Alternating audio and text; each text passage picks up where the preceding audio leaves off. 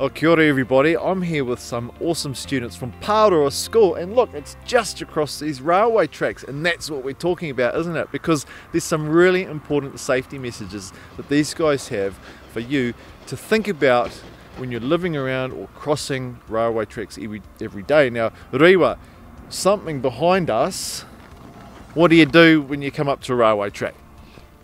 You look for any signs. If you see a sign, you've just got to look at it and read it and do what it says, because it might have something really important on it. Very, very important. They're there for a reason. Now, Aisha, you've read the sign, you're going to look for trains, so what does that mean?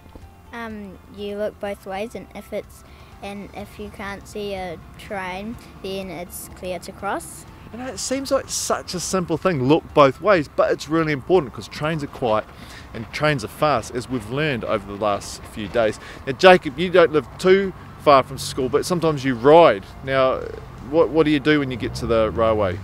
Well, when I get to the tracks, I hop off my bike and then I look both ways, and if it's clear, I walk over. Yeah, that's a really sensible thing to do because, you know, it's a bit bumpy. I can see some lumps there in the track, so getting off your bike to push it across is a safer option. And Carter, you live near the railway. Yeah. Yeah. Tell me about what you may not do. Well, stay far away from the tracks and don't play on them because it might be dangerous and it's private property. Yeah, absolutely.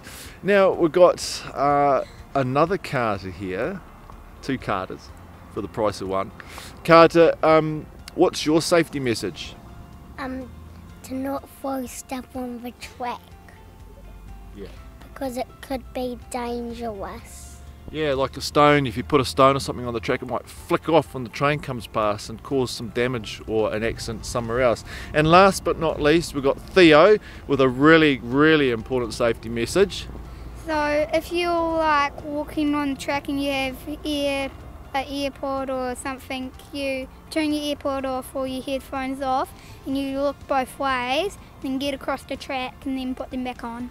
Yeah, that's right, because distractions are one of the biggest causes of accidents. If you're not listening to the train coming, you know, you're only relying on other senses, which you want to have all of them working to safely cross. Hey, thanks for having us here at your school today and bringing us and showing us where you cross and some of those important safety messages. Thanks for sharing, guys. Kia ora.